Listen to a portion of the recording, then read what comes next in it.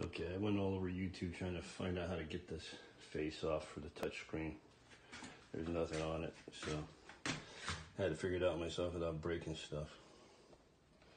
So what I did was this guy sits in there obviously, and then I just slid a old driver's license.